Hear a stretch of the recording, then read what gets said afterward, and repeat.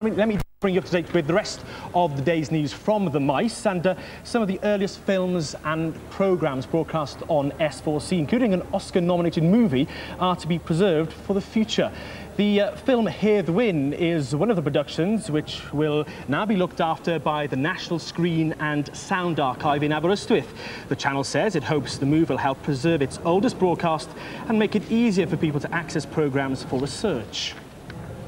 I think it's very, very important for the celebration of the 30th year of establishing S4C, for academics, for writers, for journalists like yourselves, to have access, as well as the public, to what were the type of programmes people were doing in 1982. What was the style, what was the sort of direction of these programmes? Who indeed were the actors? What were the storylines? Have they changed? So I think there is a huge appetite for that.